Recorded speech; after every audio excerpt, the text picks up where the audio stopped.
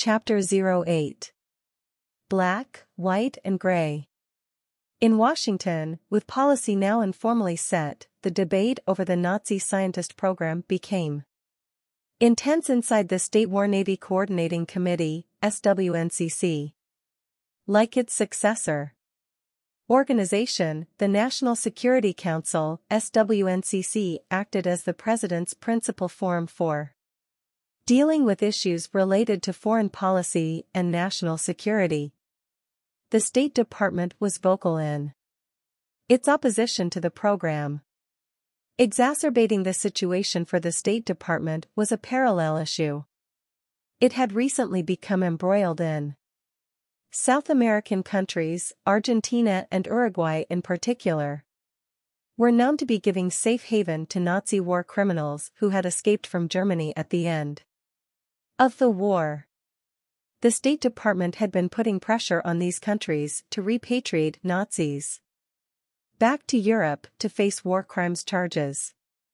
If it came out that the State Department was providing not only safe haven but employment opportunities for Nazi scientists in the United States, that would be cause for an international scandal.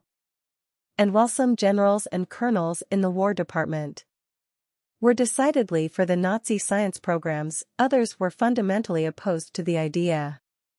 A secretly recorded conversation between two generals at the Pentagon summed up the conflict that the very idea of German scientists working for the U.S. military created. One of the ground rules for bringing them over is that it will be temporary, and at the return of their exploitation they will be sent back to Germany, said one general, whose name was redacted. The second general agreed.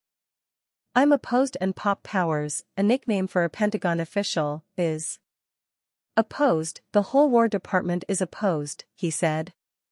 To open our arms and bring in German technicians and treat them as honored guests was a very bad idea. The Department of Justice was not happy about the voluminous workload that background checks on former enemy aliens would require. The Department of Labor was concerned about laws governing alien labor, and the Department of Commerce was concerned about patent rights. In an attempt to ease the contention, Undersecretary of War Robert Patterson sent a memorandum to the War Department General Staff stating that the person to mediate these issues was John J. McCloy, the Assistant Secretary of War and Chairman of SWNCC. John J. McCloy would become an especially significant player in Operation Paperclip starting in 1949, but now, in the summer of 1945, he wore two hats related to the issue of Nazi scientists. On the one hand, Undersecretary of War Robert Patterson had put McCloy in charge of coordinating policy regarding Nazi scientists coming to the United States to work. On the other hand, Patterson's boss, Secretary of War Henry Stimson, had given McCloy the job of helping to develop the war crimes program. McCloy's position regarding the exploitation of Nazi science and scientists was clear. He believed that the program would help foster American military superiority while engendering economic prosperity. To McCloy, those ends justified any means. It was not that McCloy believed that the Nazis should go unpunished, at least not in the summer of 1945. For that, McCloy was a strong supporter of the International Military Tribunal, IMT, and the idea of a war crimes trial. But he was someone who saw these two categories as black and white. There were scientists and there were war criminals. In McCloy's eyes, a war criminal was a Himmler, a Hess, a Göring, or a Bormann. Scientists, like industrialists, were the backbone of a healthy economy in this new, post-war world. In the summer of 1945, McCloy was regularly briefed on the capture and arrest of these war criminals as they were rounded up and taken to a top-secret interrogation facility in Luxembourg, codenamed Ashcan. where they would be squeezed for information before facing judgment at Nuremberg. John Daleboy, an officer with Army Intelligence, G2, the Collecting and Dissemination Division, spent a significant portion of the last 8 months of the war watching and rewatching Triumph of the Will, the 3-hour-long Nazi propaganda film by Hitler's favorite filmmaker, Leni Riefenstahl. Every Thursday night, inside a screening room at Camp Ritchie, America's military intelligence training center, located 80 miles north of Washington in the Catoctin Mountains, the 26-year-old Daleboy used the film to teach German order of battle and Nazi party hierarchy to colonels, generals, and intelligence officers preparing to go off to war. The Triumph of the Will documentary was an ideal teaching tool and enabled Daleboy to point out to his students how individuals within the Nazi party hierarchy spoke and gestured, what insignia they wore, who was subordinate to whom. Between the hateful speeches and the endless parades, the fawning inner circle and the Nuremberg rallies, John Daleboy had become so familiar with Hitler's inner circle that he could almost recite their speeches himself. He enjoyed teaching, but, like so many dedicated Americans of his generation, Daleboy wished to see action overseas. There was a tinge of envy as well. He stayed in touch with his former colleagues from officer candidate school, most of whom had been sent to Europe months ago. Many had already been promoted to captains and majors. As the war in Europe drew to a close, John Daleboy had accepted that he was, in all likelihood, not going to be sent overseas as part of an interrogation team, called an IPW team, to interview newly captured prisoners of war. Then, on Easter Sunday, April 1, 1945, he received orders to ship out with the next detachment. Steaming out of the New York harbor only days later, he was standing on the deck of the Isle de France when someone handed him a telegram. He'd been promoted to first lieutenant. Things moved fast after he'd crossed the Atlantic. On April 13, Daleboy's ship landed in West Scotland.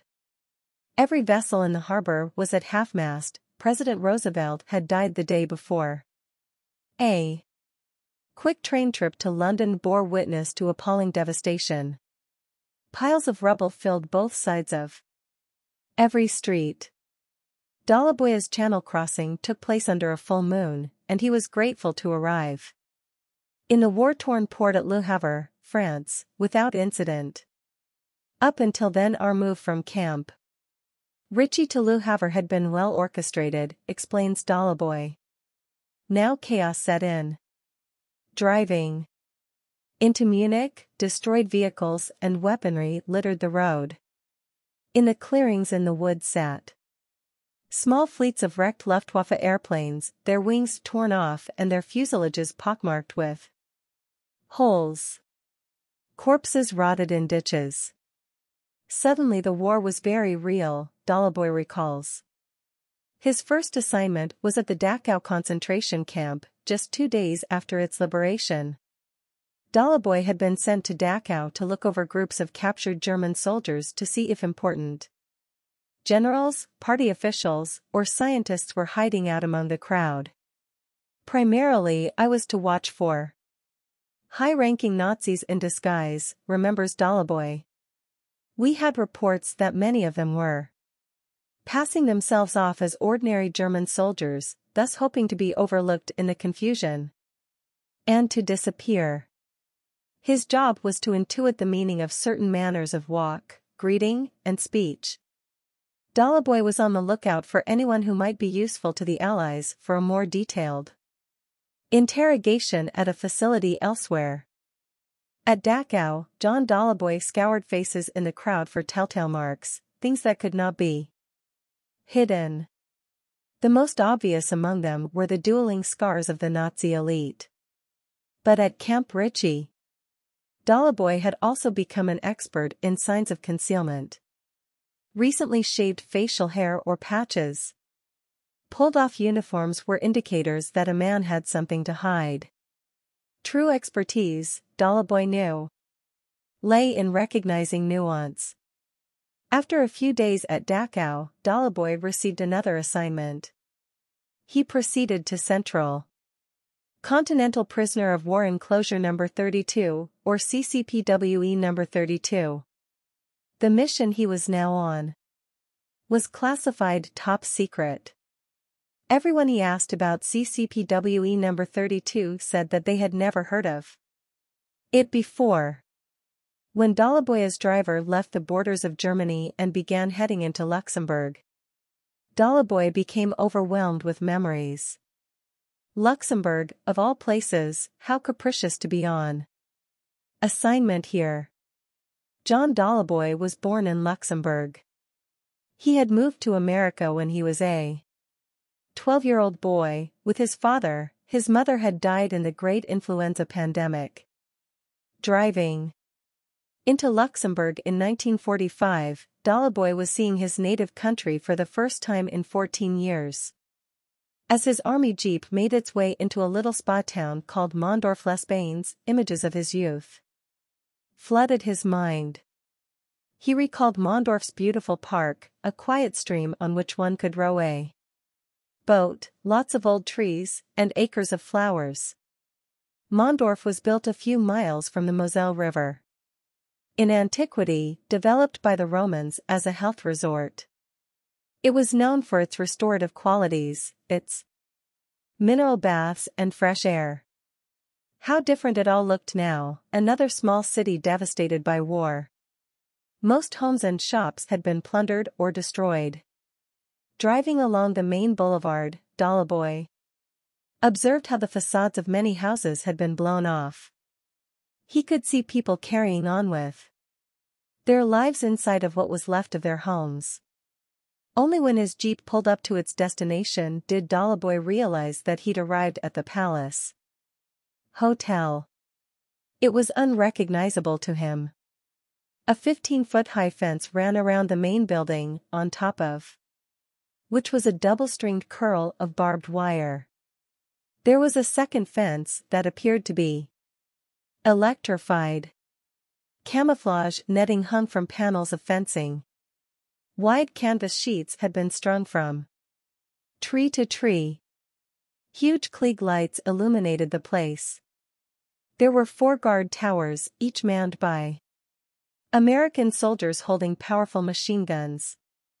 Not even in photographs had John Dalaboy seen an Allied prison facility in the European war theater as heavily fortified as this place was.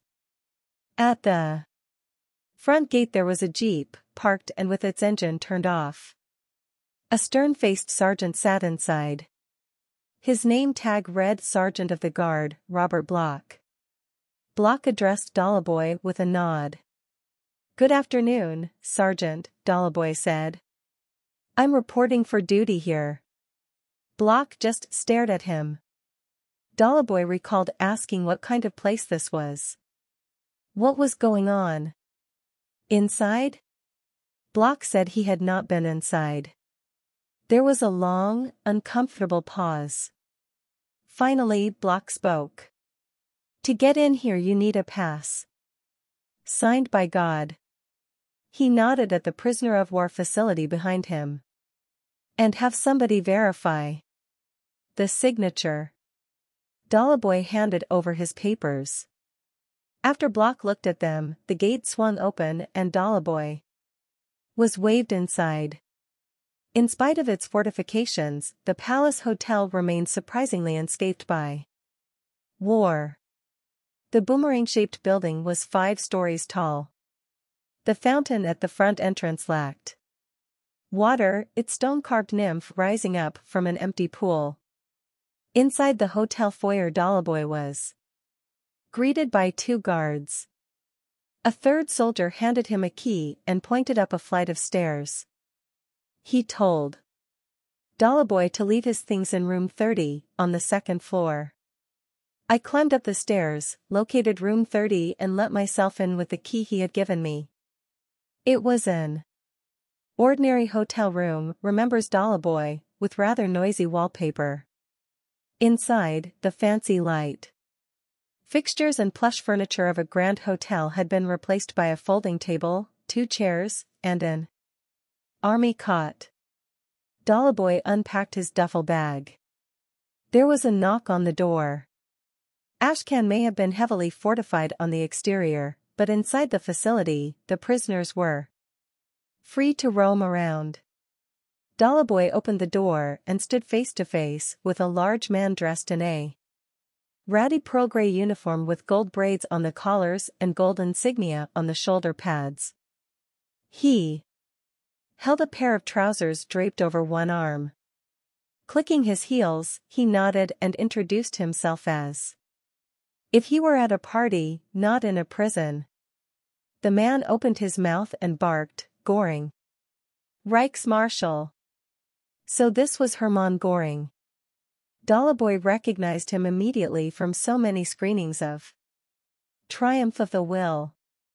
Here was the man in flesh and blood.